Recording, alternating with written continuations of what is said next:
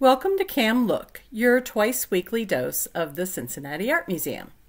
Every Tuesday and Thursday, a staff member or volunteer will share an object from the permanent collection and pose questions for discussion. Please check back at 10 a.m. for a new discussion and a new artwork. My name is Sue. I'm a volunteer docent at the Art Museum.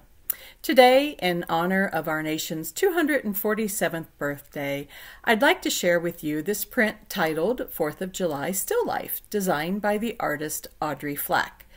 This color photo screen print is based off of the actual oil painting created by the artist in 1975.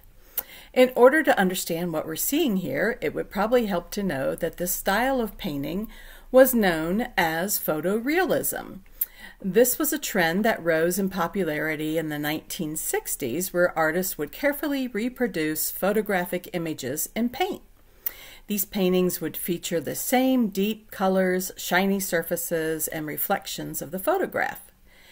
This artist, Audrey Flack, arranged her own figures, took her own photographs, and then recreated the work as a painting. She was especially known for reproducing the shiny reflective surfaces we see here.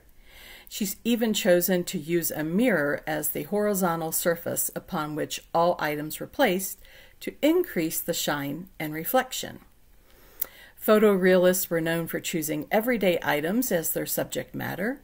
In this work, 4th of July Still Life, Flack has chosen items from her childhood that she has associated with the identity of America and its independent spirit.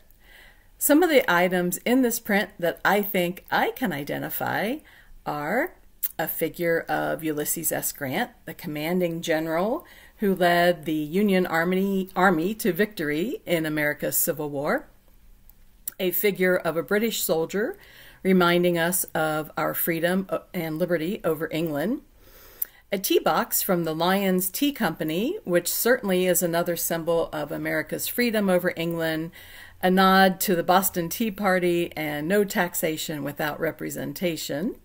The Liberty Bell, another iconic symbol of America's independence. It is believed that the bell was rung at the first public reading of the Declaration of Independence in Philadelphia. A bald eagle, a national symbol of strength, loyalty, protection, and pride.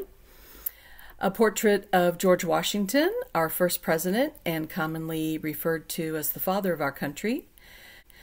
And finally, multiple pieces of paraphernalia related to 4th of July celebrations such as the American flag, firecrackers, crepe paper, and the trumpet of a marching band.